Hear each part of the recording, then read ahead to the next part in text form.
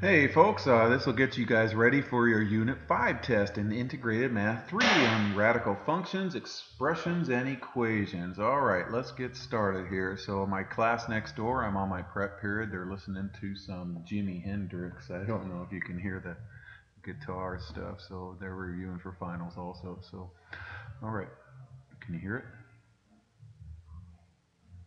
Pretty good stuff.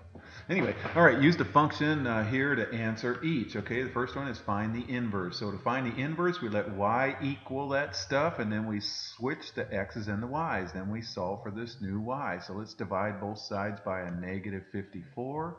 Then we cube root both sides, and then we got to add 2 to both sides. So there it is right there, okay? Next one says, what is the domain of the inverse? Well, since it's a cube root, we don't have any restrictions. So the domain is all real numbers. So if it was a square root, then we'd have to restrict the inside piece to be greater than or equal to 0. So this inside, if we had this and it was a square root with or a fourth root or a sixth root, and since it's negative in there, then this would actually have to be less than or equal to 0 to get a negative times a negative, so it's positive. So anyways, square roots, the number inside, the value inside has to be greater than or equal to 0. But cube roots, there is no restrictions. Okay, so here we go. Let g of x equal negative 1/3 square root of x minus 4 plus 5 be a transformation of f of x equals the square root of x. Describe the transformation. Okay, well first, it's being translated to the right 4 up 5. Remember, opposite, same right there. And this negative 3 tells us it's going to be a vertical compression. It's going to be reflected over the x-axis and compressed by vertical compressed by a factor of 1/3 right there. So so this graph, remember the square root graph, I think we're graphing that coming up. We'll just do that. So now if it was on the inside right there, then this would be this number is a horizontal stretch, but it's being reflected that way over the y-axis. Okay, and it's always the reciprocal of this number when it's inside. So 1/3 means it's going to be stretched by a factor of 3. Okay, if that was a 3x, then it would be compressed by a factor of 1/3. It's always the reciprocal inside. All right, so here we are. Let's graph these guys. Okay, so let's graph f of x equals the square root of x. Okay, the square root of 1 is 1. The square root of 4 is 2. So when we plug in 4, we get 2. When we plug in 9, the square root of 9 is 3. Okay, so if you don't know what I'm doing, just make a t-chart, xy t-chart. And I used the square root of 0 is 0. So I used all x's that are perfect squares to give me a nice square root. So it gives me this parent graph of the square root of x. Okay, this one is going to the right 4 up 5. Okay, so there it is right there. All right, now instead of going up, it's going down because it's negative, and it's going down 1/3 of how much it goes. This graph goes up. So this graph goes up 1 over 1. It still goes over the same, but it's going to go down 1/3 over 1. This graph goes up 2 over 4, so we're going to go down 1/3 of 2, which is 2/3 over 4. So it goes down 1/3 of how much we went up, but it still goes over the same, okay? This graph, to get to this point, it goes up 3 over 9, so we're going to go down 1/3 of 3, which is 1 over 9. So it's going to get me those guys right there, okay? So if I go down 1/3, it takes me to 4 2/3. It still goes over the same amount this goes over, because this is just stretching the vertical part, okay? So this graph went up 2 over 4, so we're still going to go over 4, but we only go down 1/3 of 2, which is 2/3. So from 5 down 2/3 takes me to 4 1/3.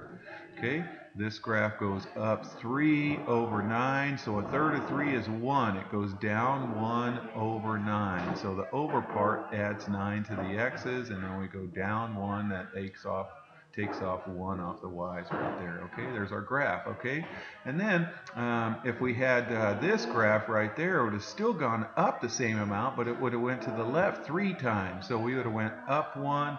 Actually, it would have been right here. We would have went up 1 to the left 3 times 1. We would have went up 2 to the left 3 times 4, because that's how much this one went. This one goes up 3, so if we go, actually, yeah, up 3, it's going to go to the left, because if it was negative, it would go to the left 3 times 9, which would be 27 over there, okay? And then our domain, if they asked you for a domain, this is the domain in interval notation. So it starts at 4 and goes to the right forever. Okay, and we're including 4, so it has a bracket. Infinity never has brackets. And the range, it looks like it goes down forever, and it gets as high as 5. So we always put the smallest number on the left. So negative infinity up to 5 right there, and that's it in interval notation. Okay, let's graph this guy, speaking of that, okay? So here's the parent graph of y equals x cubed, okay? Yeah, the cube root of x, sorry. The cube root of 1 is 1. The cube root of 8 is 2. The cube root of negative 1 is negative 1. The cube root of negative 8 is negative 2, okay? So this one's going to be shifted to the right 1 up 2, so let's do that, okay? And then this 1/3 just tells us we're going to go over 3, okay? So this graph goes up 1 over 1, so this graph's still going to go up the same 1, but it's going to go over 3.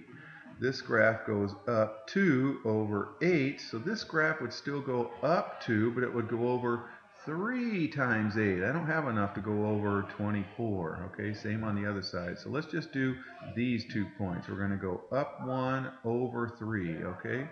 So here we go, up 1 over 3, and then just kind of make your graph right there. It's stretching it out horizontally right there.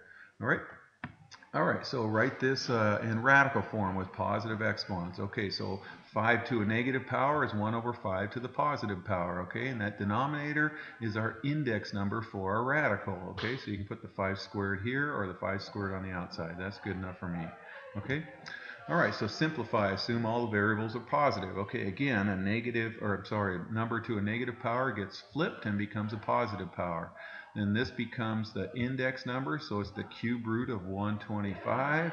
Okay, boy, I don't know what happened to that 4 right there. This should be a 4, and I forgot that got changed. So the cube root of 125 is 5. Okay, so we're going to do 5 to the 4th. Okay, so 5 to the 4th is 5 times 5 times 5 times 5, or 625. So it's 1 over 625. Okay, all right, here's number 2. Okay, so here we have, there's all kinds of correct ways to do this, you guys. I think what I'm going to do, I think I'm going to subtract these exponents right here. Okay, we'll deal with the 1/7 afterwards right there, okay? Yeah, so I did. So here's 1/5 minus 3. Okay, so 1/5 minus 3, I changed 3 to 15/5, and 1/5 minus 15/5 is a negative 14/5. I'm going to keep just fixing that until I'm done.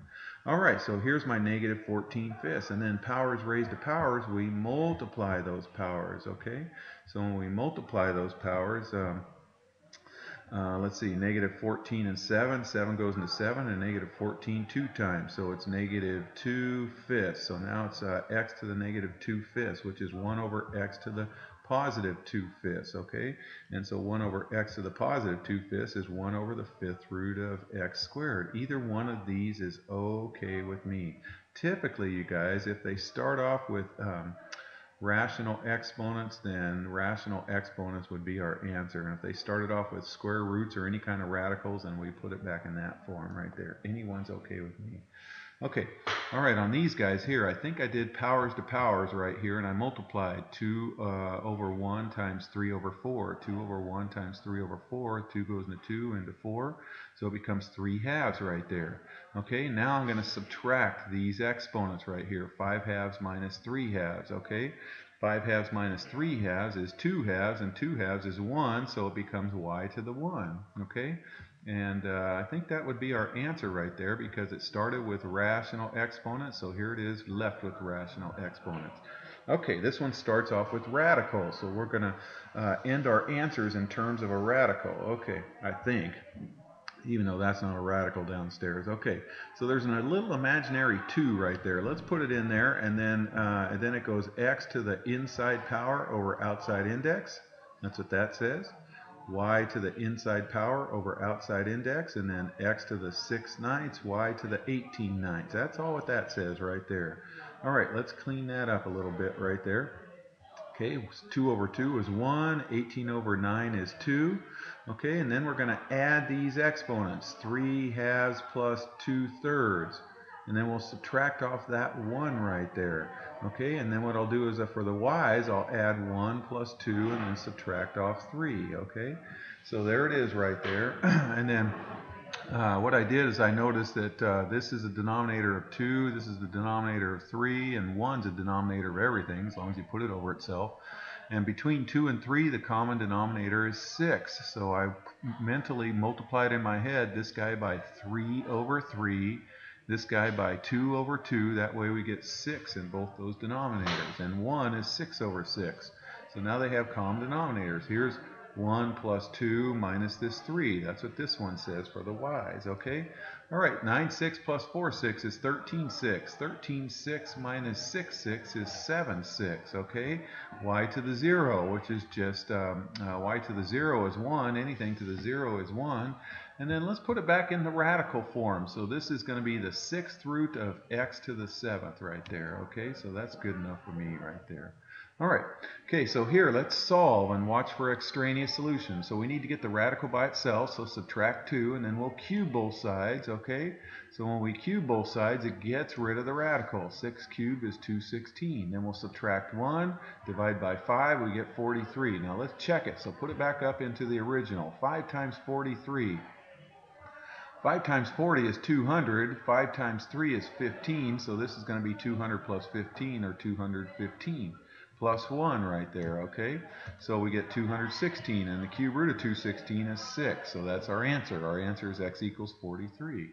All right, one more. Okay, so here we have a quantity to the 1/2 power equals a binomial. So to get rid of the 1/2, I'm going to square both sides, because powers raised to powers, we multiply them. 1/2 times 2 is 1. Okay, and then I FOILed out x minus 5 times x minus 5 is x minus 5 squared, and I get that right there. Okay, I'm going to flip it around the equal sign, because I like to have the x squared on this side, and then now I'm going to subtract 45 from here, and then plus 9x to here. So when I do that, that's going to get me that, and then we factor that. Factors of negative 20 that add to negative 1, negative 5 times 4. Okay, then we set those factors equal to 0. So here we go, plus 5, minus 4, minus 4. So we plug that in, we get x equals 5 or negative 4. All right, now to the 1/2 power is the same as the square root. So when I check x equal 5 and x equal negative 4, I'm going to make this the square root of 45 minus 9x to check, okay? All right, 9 times 5 is 45. So 45 minus 45 is 0. The square root of 0 is 0. 5 minus 5 is 0. That checks out. Okay, negative 9 times negative 4 is a positive 36. 45 plus 36 is 81. The square root of 81 does not equal negative 9, okay? So 5 works and negative 4 is extraneous. All right, gang, if you are in my class, I'm going to let you look at that. Take care.